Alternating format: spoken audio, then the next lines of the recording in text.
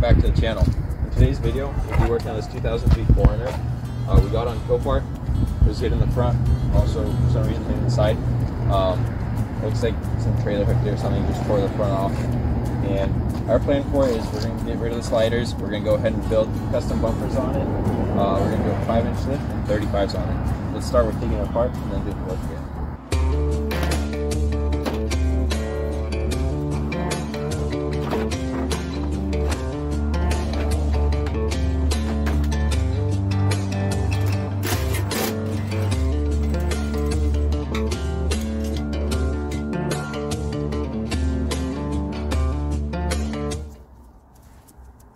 So first things first, we gotta loosen it up.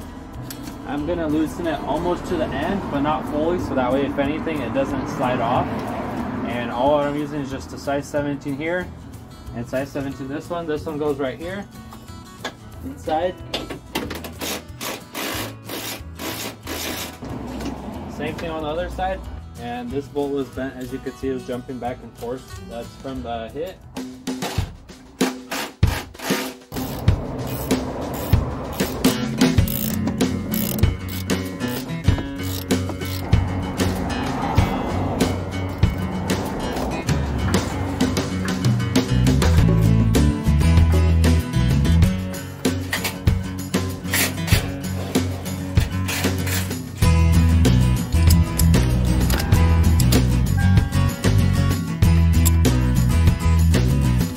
Alright, so the case that used to be right here, we took it off. It's just a couple of these little plastic ones. They come off pretty easily. And then we took a size 12 and undid these right here. So there's those right there, that's from the bushing. And these are the ones we're going to replace with longer ones. So undo these, just a size 12. Once we undo these, we're going to go ahead and do the body lift, and we'll install a spacer after once there's a gap in there.